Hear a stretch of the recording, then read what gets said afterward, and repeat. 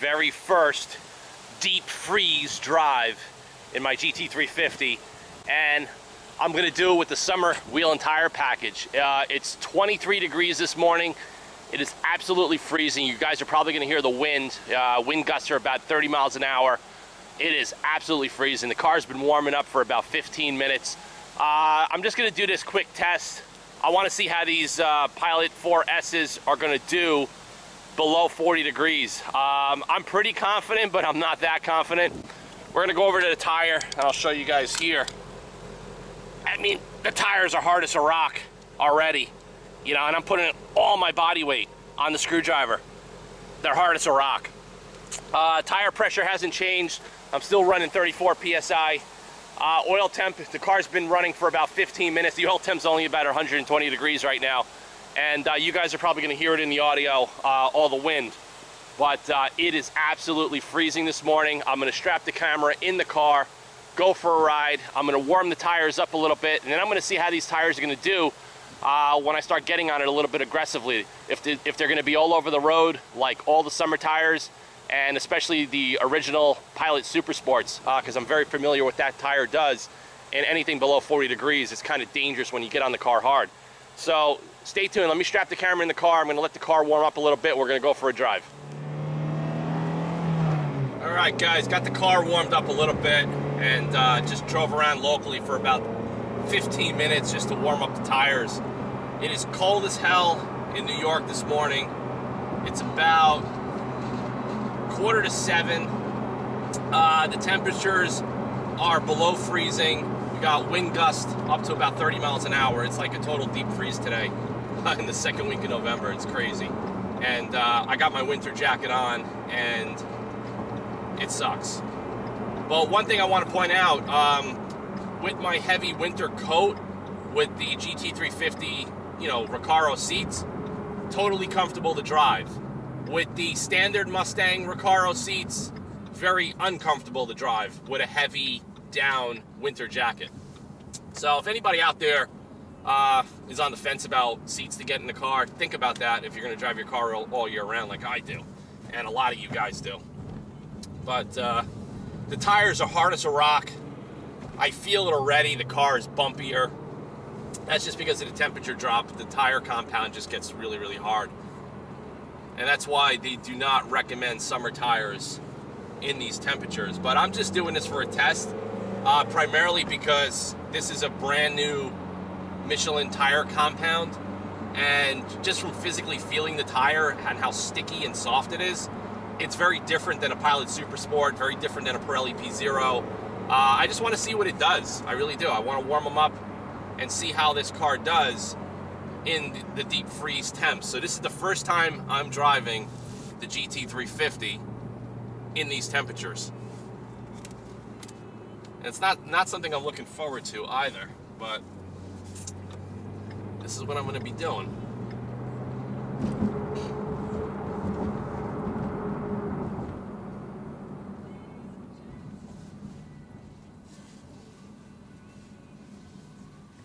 So I'm going to just get the radio off. So I noticed already with the cold temperatures, there's a lot more rattles from the plastic in the car. That's normal. I mean, pretty much any car in the winter, especially on New York roads, is going to do that. I don't care if you have a Lexus, a Mercedes, a Mustang. So that just comes with the territory.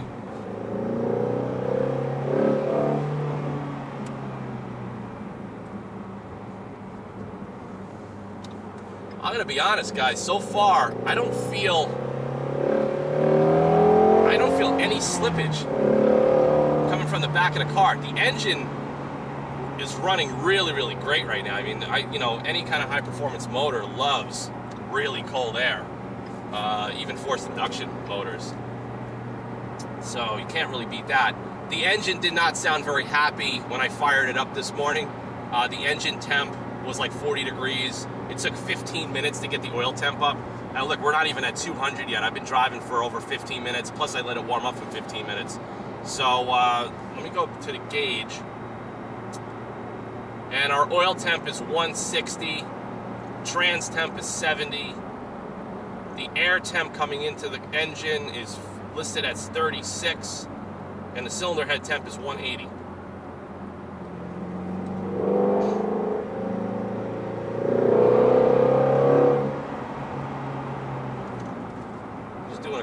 I'm going to do some hard stops as well. I just want to see, you know, how this car is going to react.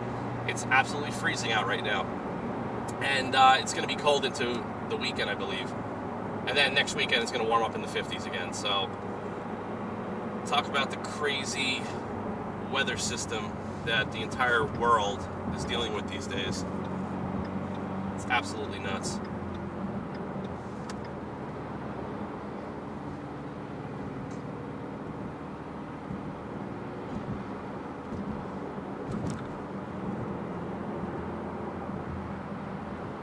I just hit that bump in the highway.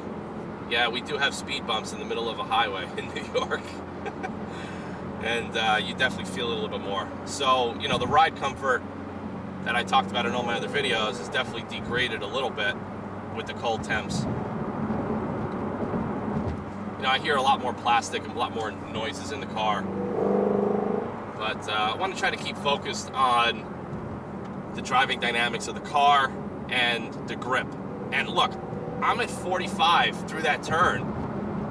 Total confidence. I can't believe it. I just can't believe it. With the Pilot Super Sports on any of my cars, whether it was the BMW, the AMG, my CTSVs, whatever, all the cars that I've had, even customers' cars, if you pushed it hard on a day like today, that tire would snap and you lose control. Especially when those tires, you know, were worn about 30% into their wear cycle.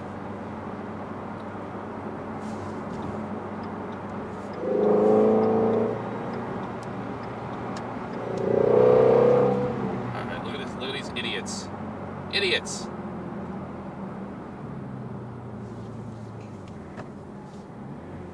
That's why having a good car with good grip, an outstanding braking system, and very good active safety built into the dynamics of the car, especially driving where I drive, where everybody has road rage and everybody drives like a lunatic. It just, you know, you become a little bit more of a defensive driver. And if you have a car that doesn't react as such, you're just more prone to getting into trouble. Especially if you're in like a minivan or an SUV. And, you know, you have to do a panic maneuver. I wouldn't want to be in one of those vehicles during a panic maneuver.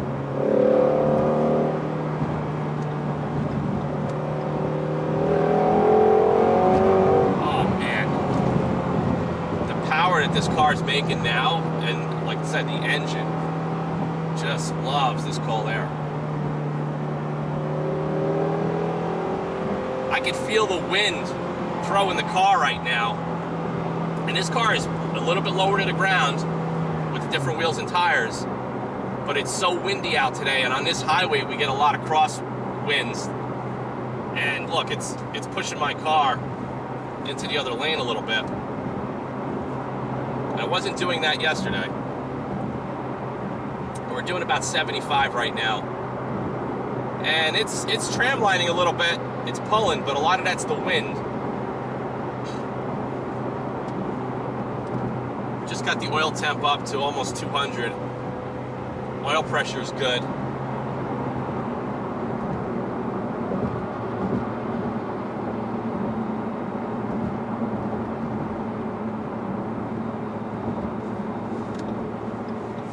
You guys might hear some of the noises. The interior road noise just from rolling on the highway has gotten much louder since the tires are hard as a rock. Yeah, I mean, it's a little all over the road with the wind. God, it's windy today.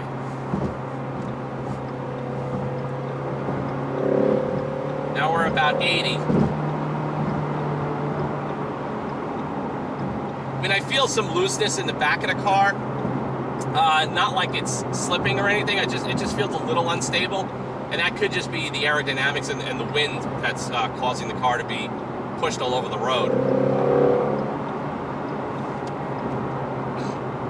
I'm going to switch it into sport mode right now. I'm going to do a hard stop right here. Hang on. Oh my God. Wow. Jesus, I felt that in my chest. Oh my God, even in the cold temps, these freaking tires are incredible. All right, let's hit this here. All right, traction control kicked in. Kicked in again. I cannot believe that these tires below freezing are biting like this. I cannot believe it. I cannot believe it. This is insane. A lot of guys are commenting and sending me emails like, hey man, I love your videos on these tires. I'm really thinking about getting them versus an all season. And you already saw my video, if you guys follow my channel, on how good these tires are in the rain. And now I'm showing you how good they are in 23 degree temps. Way below freezing. Holy goddamn. I mean, like I was saying in my first initial video when I threw them on the car, you know, with the Project 6 GR wheels, oh, the trade-offs, the little lower sidewall, you know, all of this other crap. Dude, man, the increase in grip and performance and everything else that this tire is going to do to your car, I don't care what car you put them on. You put them on a Mercedes, BMW, Porsche, Shelby, doesn't matter. I mean, I just can't believe it. I actually have a headache from that hard stop right now. That's how hard that thing jolted my body. Oh my God. Whew. Man, I am impressed. Very, very impressed.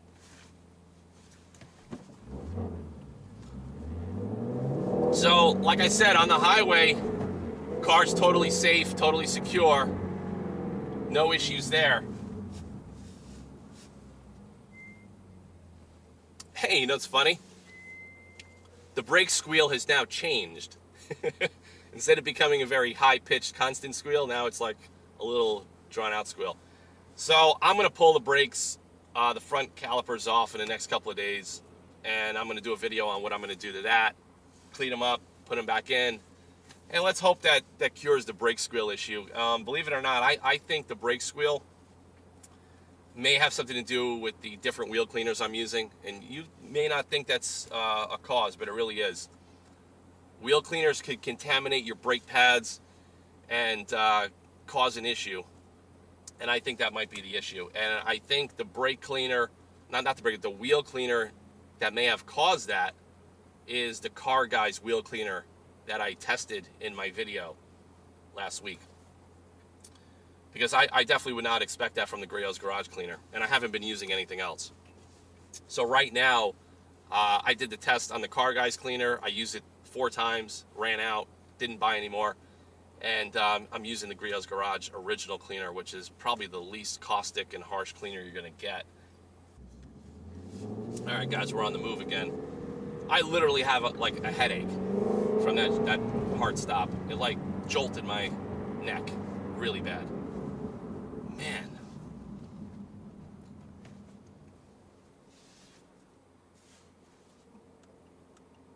I'm going to put it in track mode right now, just because I want to see what it's going to do. Look at that. It's track mode, guys. No traction control. And the car still sticks like glue.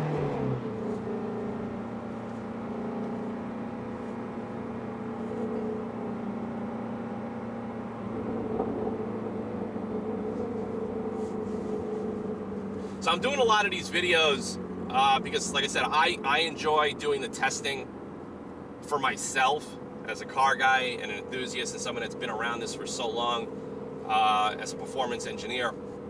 And I wanted to share this with you guys out there, because there's going to be a lot of guys that, you know, they're on the fence on what they do to their cars, you know, what tire to put on, what wheel to put on. Maybe this car's not right for them all year round. And I'm going to prove you guys a little bit of a different scenario on this channel. And I hope you guys are getting a little bit of a glimpse of that.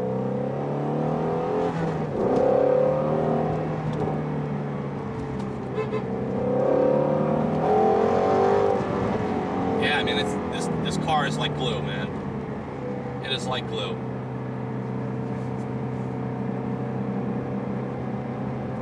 I mean, the interior noise has gotten, I would say, 30 to 40% louder just with the temperature change. And if I put the Pirelli Winter Soto Zeros on, it gets much quieter and much more comfortable.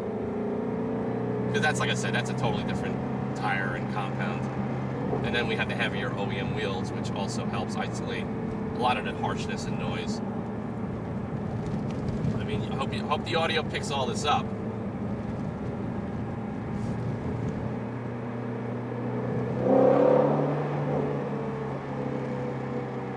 So I tried to break the car loose so far many, many times, unsuccessfully.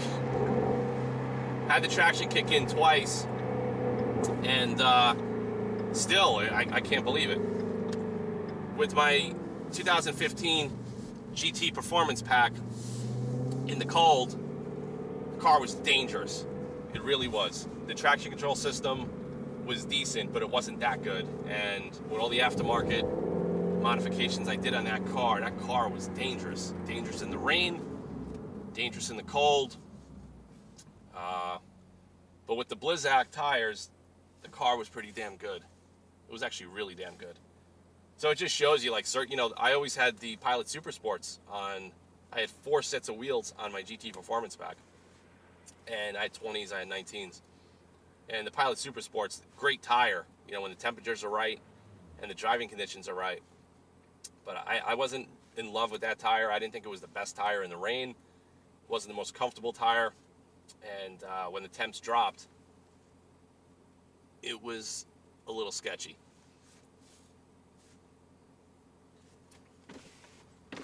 So I'm going to let these cars go. I'm going to roll back. I'm going to see the traction loss. I'm going to do a hard launch right here. So let's let these cars go. All right. I mean, look at that. You know, I'm launching the car. Now, usually on the 1-2 shift in the cold, on any rear-wheel drive performance car with a summer tire, that second gear shift is going to make the back end of the car do this. It's not doing it. The contact patch is so big, the tires are so sticky.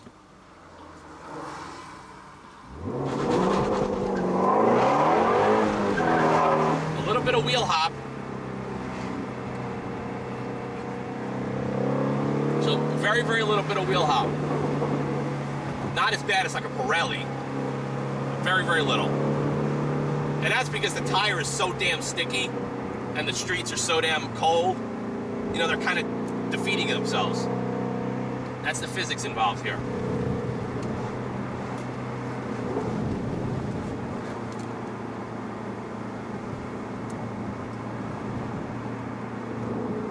Do a hard stop again. Look at that. This is incredible, man. And I'm in track mode.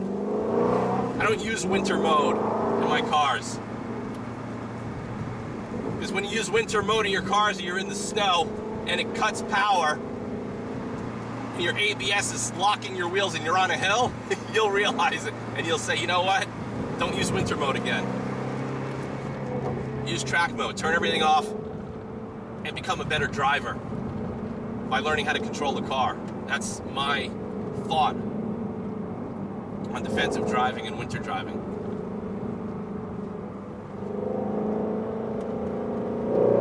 All right, 50-mile-an-hour hard stop. Stopping distance is a little longer than in the rain and in the dry, okay? I'm talking like marginal, maybe 5% greater. So it's not something to worry about.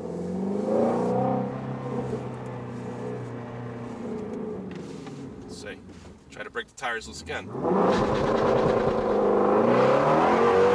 at that. The car's perfectly straight. Perfectly straight. It's not going sideways. Man, I'm impressed, man. So, guys, I got to get over to work. Hope you guys like this video. I will ensure you that I am the only one with a Shelby GT350 with this wheel and tire package, or with this car in general, driving it at 23 degree temps in the Northeast right now.